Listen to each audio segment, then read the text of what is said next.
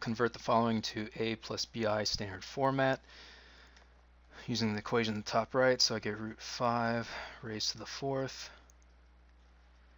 times cosine of 3 pi over 16 times 4 plus I sine of 3 pi over 16 times 4. So I'm going to get out 25 times the cosine of 3 pi over 16 times 4 is 12 pi over 16, which reduces down to 3 pi over 4. Oops. Yep. 3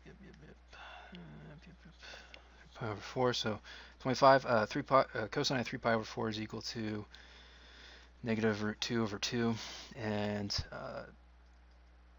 sine of that's equal to root 2 over 2i.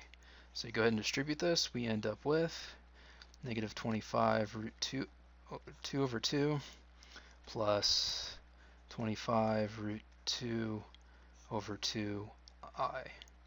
That's the solution.